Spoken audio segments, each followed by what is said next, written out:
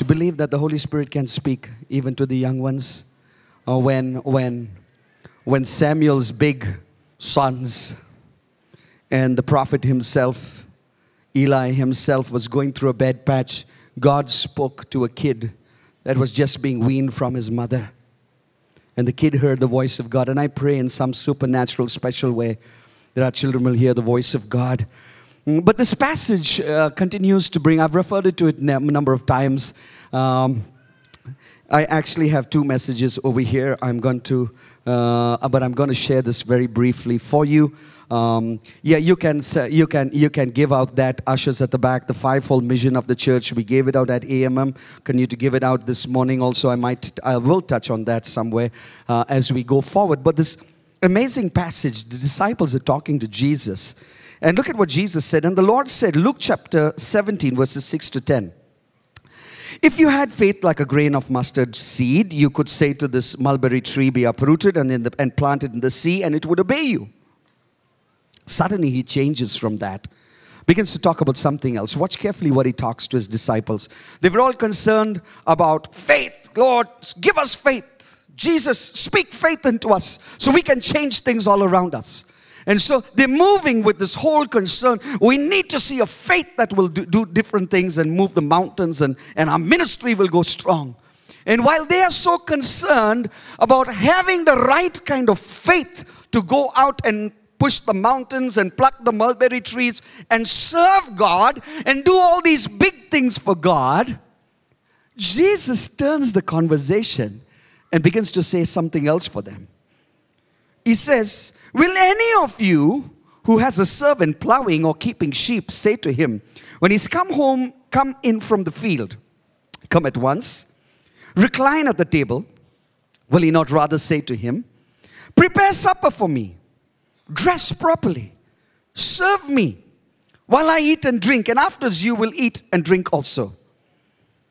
Does he thank the servant because he did what was commanded?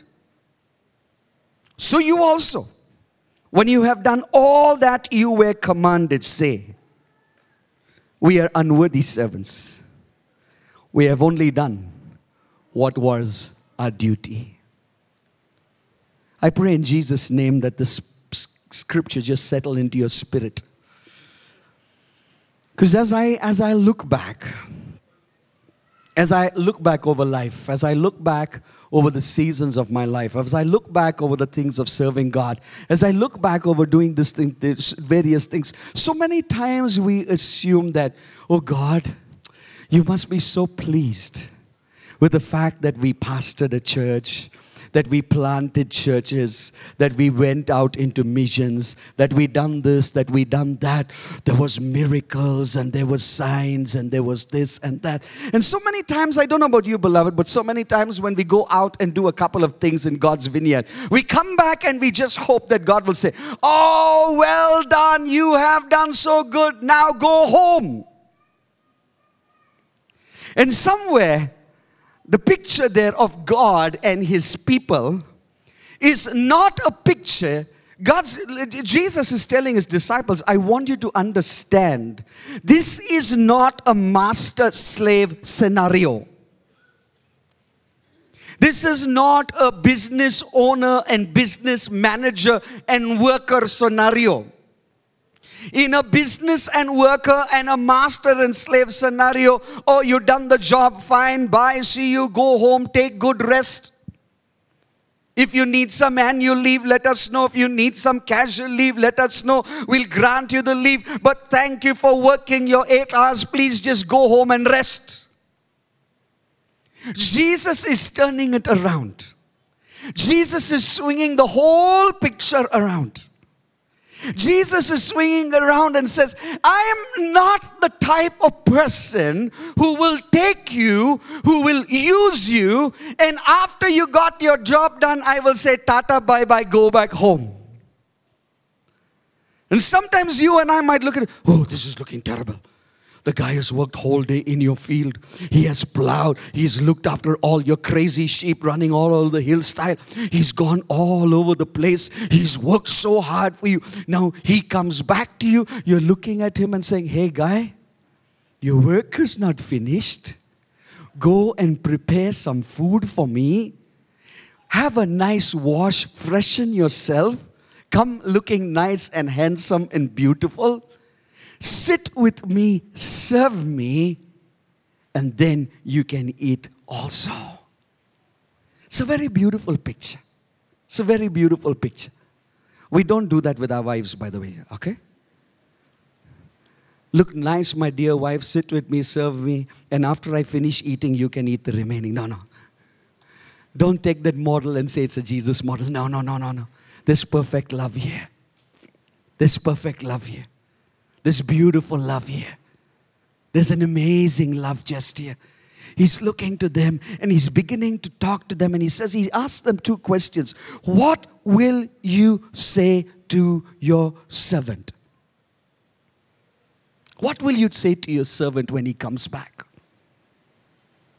He says, you know what I'll say to him?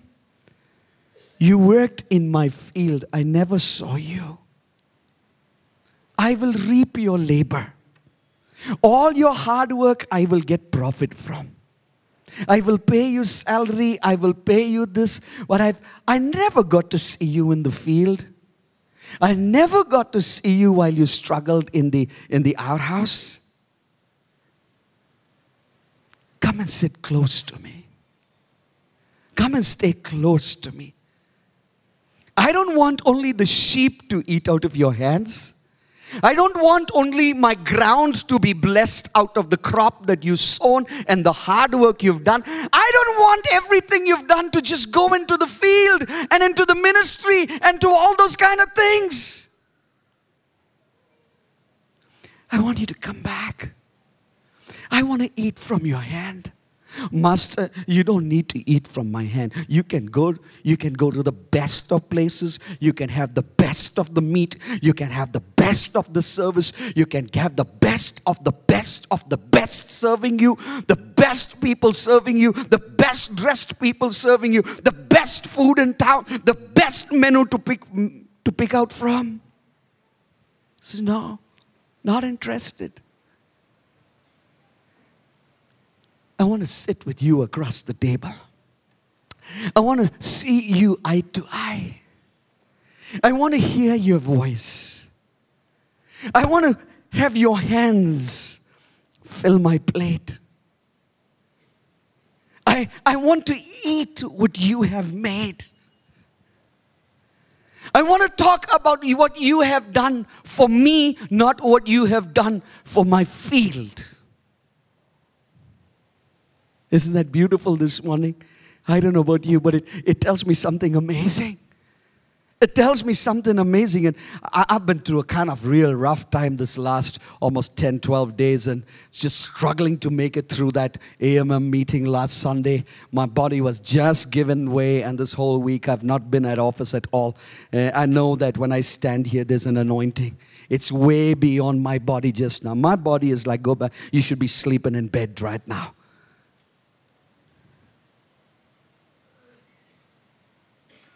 But as I was looking at all that,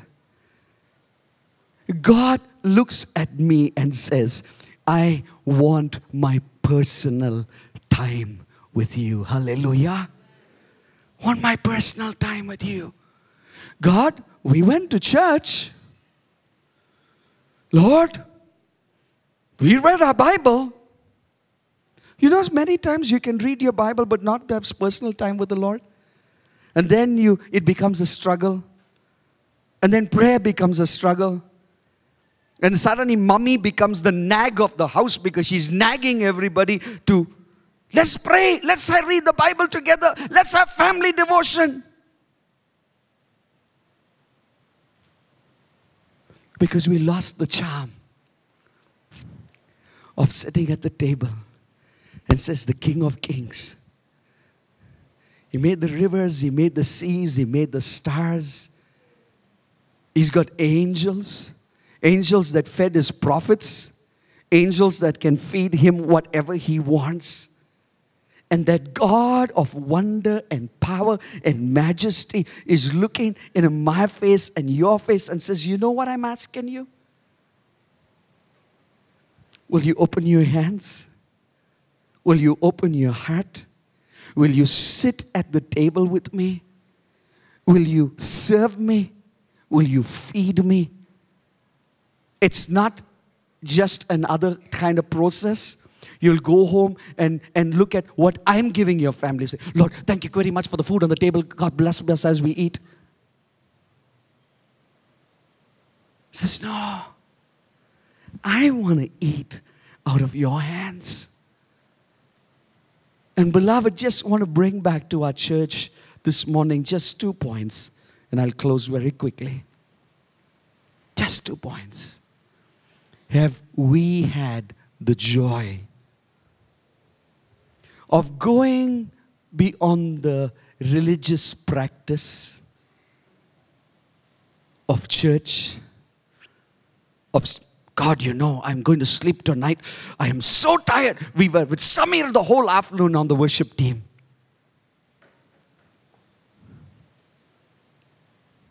Yes. And God says, I know you came from the field. Come. Go and have a good wash. Refresh yourself. I don't know about you, but I fail to do that many times. I'm like, no good wash. It's like, oh, God. I'm so tired, God. I know you're tired. You just came from the field. Get up. It's 10 o'clock in the night. You know, if your boss calls from office, the way you'll jump and answer that phone.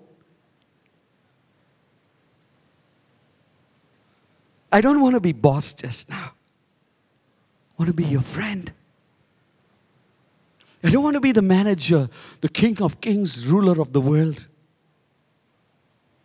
I want to sit with you as family. I want your Christianity, your spirituality to come down those notches. I want personal relationship. I want family time. I want one-on-one time. I want what you can give to me personally. We say that, right? He's our personal God, right? Personal God, personal God, personal God. I want what you can give me personally. It's a beautiful picture that you say. Let's you know, that part that you've done in the field is about salary. That part you get your wages for. This part, you don't get wages for it. And I've noticed sometimes, you know, the workers are always waiting. 5:30, let's get home. And by 5 o'clock, there's a slow wind down. And by 5:15, you get into the restroom and you start washing your face and you start dusting your clothes. And the moment it hits that 5:30, I remember when I was in the factory working, by 5:20, all the cycles, like 100 cycles are lined up in front of the gate. Everyone waiting just to beat the place and run home. And then just imagine the big boss, the manager comes walking around the cycles. He says, let's go for a cup of chai. And I remember those times when we would forget it was 5:30. You know why? I don't know, it usually happens that the bosses remember to talk to their workers only at just in that last moment when you want to hit the gate. He says, let's talk. Let's talk. Let's talk personally. Let's talk one-on-one. And so often we come to give God last parts that are so baked and cooked in tiredness and lethargy. And our relationship with God is so much of, listen, I'll do some things for you.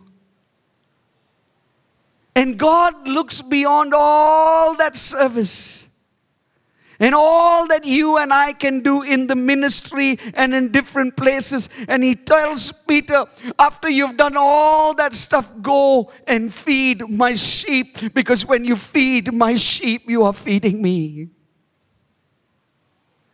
And beloved, just relook at Christianity. Christianity is not about those laws and those rules and performing those rituals and getting out there and just doing what God wants us to do.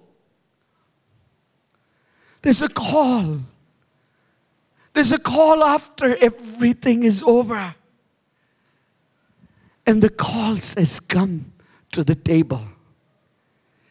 Because I am longing to receive from you.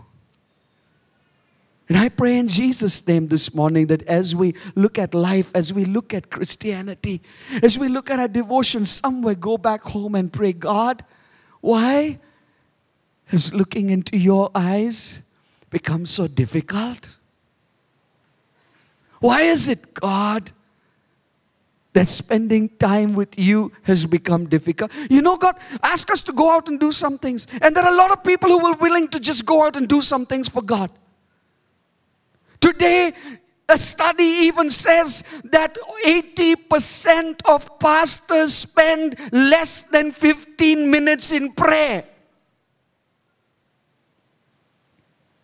Less than 15 minutes. I'm not talking about ordinary. I don't like that word layman, because we're a priesthood of believers. We can go, we can preach for hours. We can sit in the offices, we can do different things. And everybody wants to, what do I need to do for God? Some even don't even do anything in the field sometimes.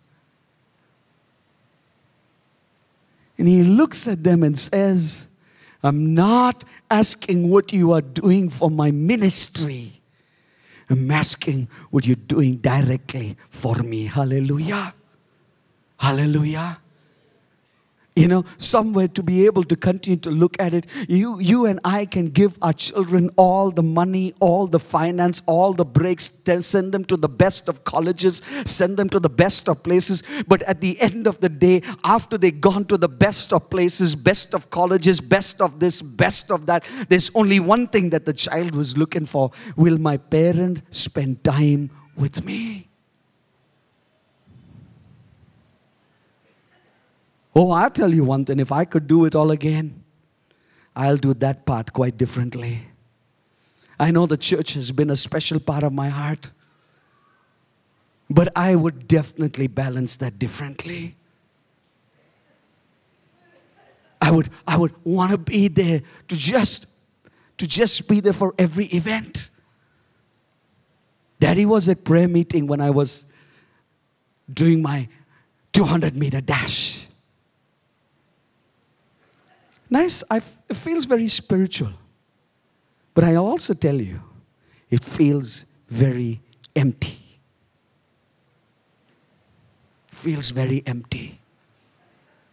And God is not looking. God is not looking for if we could get busy for God. If we could, God, you know, I got baptized. I started attending a church, and then I got filled with the Holy Spirit, and then I spoke in tongues. I love those words that Solomon writes. He brought me to his banqueting table, hallelujah, and his banner over me is love. His banner over me is love.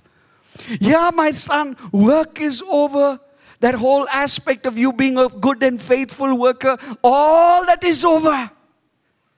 Come away. So many times in that book of Ecclesiastes, and so many times in the Song of Songs, come away with me, my love. Come away with me, my love. Come away with me, my love. Come away with me, my love. I just want to leave that one point with you this morning.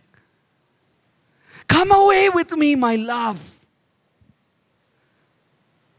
Go wash your face. Cook up something else for me. Bring it to the table.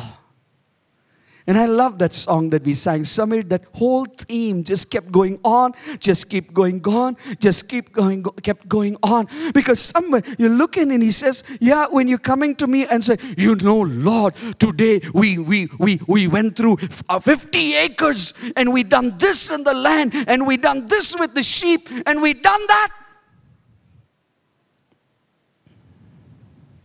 He says, stand before me and say, we are unworthy servants. We only done what we had to do.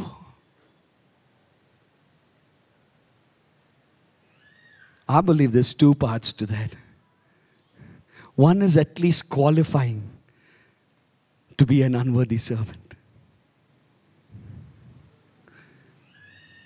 Do we qualify to be an unworthy servant? At least let's qualify with the first part. And the second part.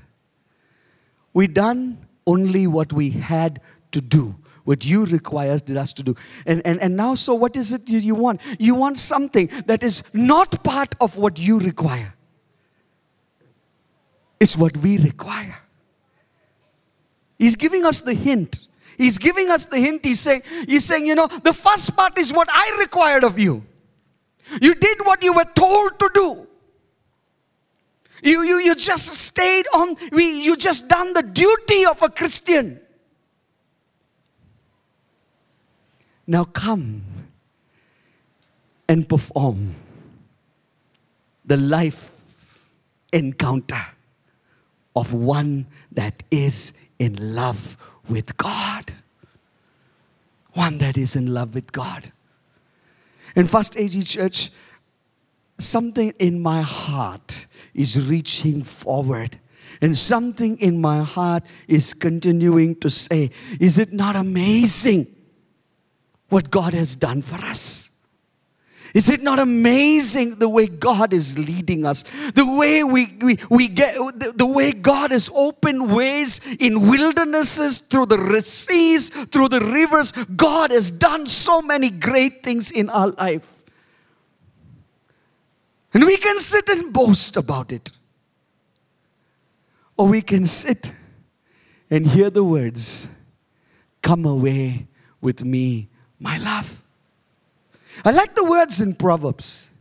He says, you notice in the Bible, so many times these two words come together. Let love and faithfulness never leave you. Bind them around your neck. Bind them around your heart.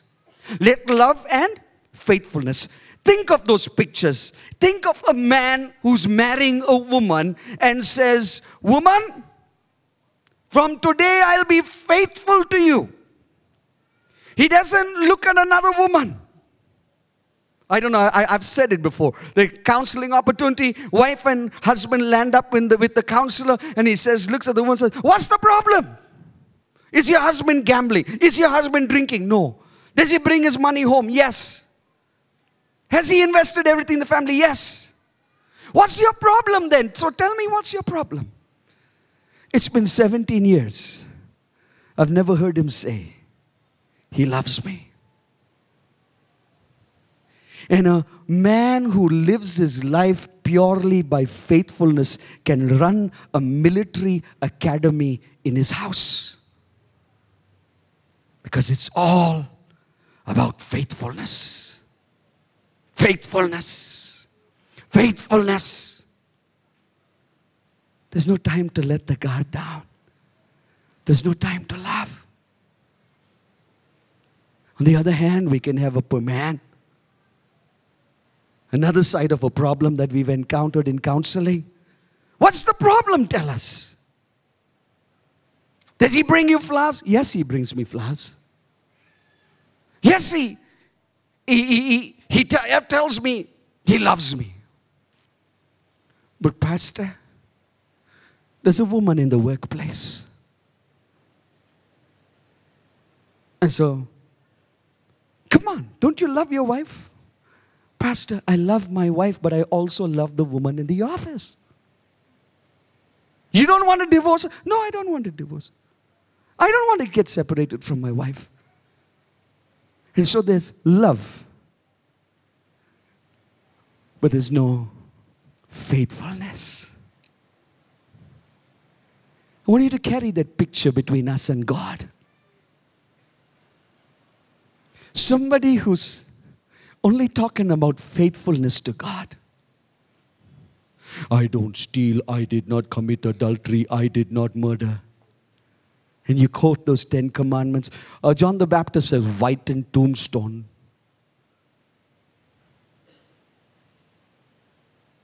He says, because thou shalt love the Lord your God with all your heart, with all your soul, with all your mind, with all your strength. That's what God is looking for. That's what I want to release into June, the month of June. If there's a message that God wants me to release to myself, to our leadership, to our people, it's that ability to look and say, you are not just looking for faithfulness, you're looking for lovers. You're looking for lovers. Hallelujah. You're looking for lovers. I am an unworthy worker. Why unworthy? Because I done all the work that you asked me to do. I didn't drink. I didn't smoke. I went to church. I'm an unworthy worker. So come in. My beloved is mine, and I am his, and his banner over me is love. Is love. You can speak in tongues the whole day. Apostle Paul says you can speak in tongues the whole day. You can drive out demons the whole day. You can prophesy the whole day. But if you have not love, I am a faithful, noisy gong, a clanging cymbal, something that has no meaning. That is in the category of unworthy. Because what the Master's looking is he's looking for your heart. He's looking for your affection. He's looking for my passion for him. He's looking for something much deeper. Mouth service, lip service, hand service, mind service. I can theologize all sorts of things about God. I want heart service. Let love and faithfulness never leave you. Bind it like tablets to your heart. Put it like a chain around your neck. Hard pictures, right? I don't like that chain around your neck kind of thing. You put chains around a dog's neck. And he says, yes. And when you put the chain, let love and faithfulness be the thing that pulls you around into the presence of God, out into the world, there into your families, into everything that we do, to be able to look and say, we are unworthy servants, we have only done what is our duty. Teach us, Lord, to go beyond duty just now. How's your spirituality? How's your spirituality this morning? Are you doing the things that you believe, if I do these things, I'll be okay with God? Or is there something in your spirituality and my spirituality that this morning that says, I just love to be in your presence. I just love it, God. Not sure why today prayer life is getting hard. Not sure why spending time with you getting a little difficult. Let's go humbly before God this morning. Love and faithfulness together is a powerful combination to making a man and woman of God. The husband that loves his wife, together with being faithful to her, will provide for her like a queen. And she will provide for her husband as of her own soul. And the children and the family and the house of God. And the house of God. And the house of God, and the house of God, and the house of God. Just quickly jump to those slides. I'm closing just now, very quickly. Jump to those slides very quickly. And the house of God. Just jump out of that. I'm not going to do that vision, fivefold vision of the church. I'm just going to the end. My time is over. Just go straight to those. Go. Yes. Yes. Go to that. Before that. The first one. Yeah. Yes, thank you. The house of God. We're hitting a 45% irregular to Sabbath. Regular Sabbath is only 40% in the house. I shared this at annual members meeting. And I said, there's a tug of war. Love and faithfulness, I don't know, I'm looking at both and saying, can you love God and not be faithful? Unable to come 5%, ministry commitments, at least 10% are out. You know, if we had all our members here, we should be sitting in the balcony also. We have children in the house. We should be halfway down that balcony just now. Go to the next slide. Regularly late, 38%. Occasionally late, 21%. You think we're stuck with a spirituality that is doing some stuff for God. But when He says, dress up, refresh yourself. My body is my church. Come fresh. Don't come dying into the church because you watch TV all night. Come and enjoy my presence. Come and enjoy my presence. Sometimes I start reading the Word of God itself. Some people are already winter wonderland. Because you spent the night not loving His presence. I guarantee if you spent the night even till 2 o'clock in the night with Jesus, you will not come to the church and just doze off. You're a mad person in love with Him. I'm looking at that picture and I'm saying,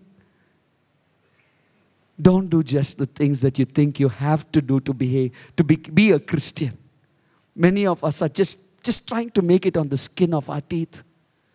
And I asked in the annual members meeting, if you and I want to change that, how much time, precious time, will we spend at the table in personal intimacy with the Father?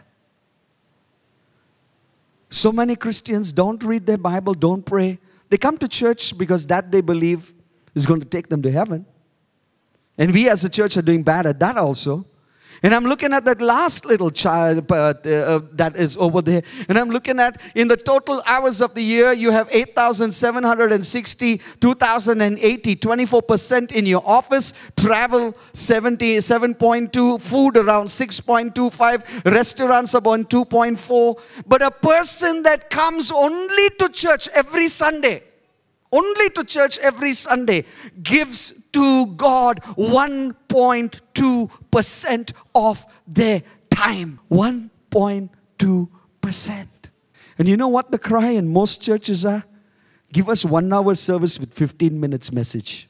We want to take that figure below 1. Church must go below 1. 1.2%. And I asked the church, I said, will you give next year 5%? Make that chart, okay? Offices, but to God and to church, I'll at least give 5%. I'll at least give 5%. And you know what I asked as a pastor? Give another 1.2%. What does God want of your life? What does God want of my life? If after all that I've done, I can go and stand before Him and say, Lord, I'm an unworthy servant. I only did what I had to do.